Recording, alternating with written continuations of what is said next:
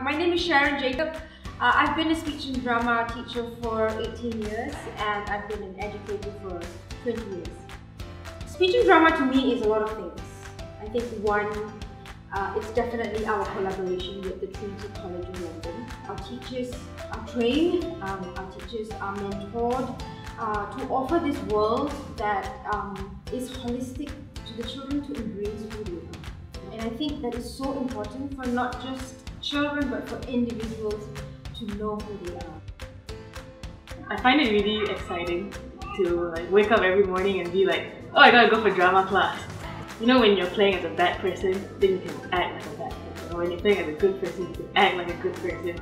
And it's just like you're being different things when you're acting, and not just being that same person. It's really fun because also while doing speech and drama, you get to play with the toys that are there, and it's like being a child again. Because in school and all we have work to do, but when we come here we get to relax. Every year we have moderations where we have a poem to read or a speech, and we have lots of elements of drama and speech that we have to present to a moderator.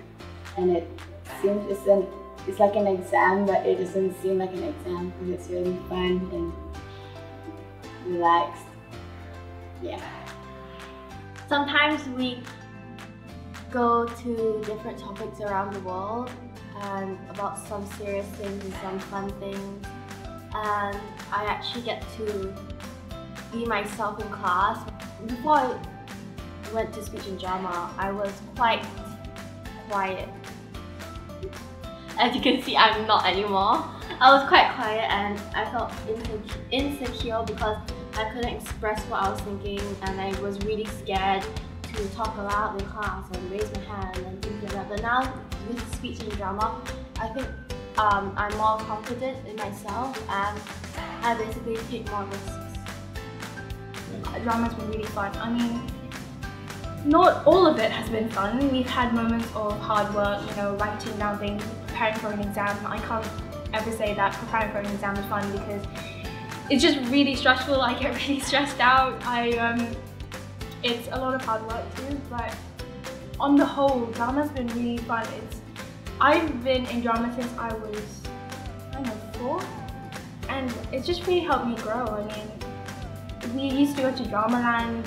We used to pretend to be in different places. It was really good for me. It helped my imagination grow. It helped my reading because I love reading now, and it's just been this place where I can just go and be absolutely nuts, and that's fine.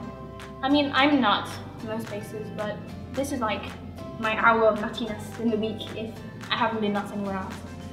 Environment plays a very important part in our lives. And as for children, because they're new to the world, being very safe of where they are gives them the confidence to grow into individuals that they want to be, individuals that they think they want to be. And by working together with the safety that I provide for them, they know that this is a place where the teacher will encourage them that being who you are is the most important thing. And so there is no right, there is no wrong. We encourage, we take risk of every behavior that you want to share with us. Speech and drama isn't really just a program, it's really about developing your life skills. Because I truly believe that if an individual can be who they are, whatever they choose to do would be at their very best. So yes, speech and drama is really about life skills.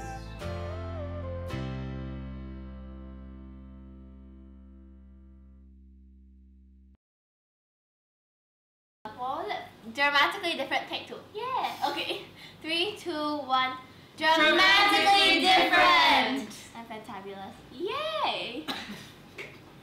Oh my gosh.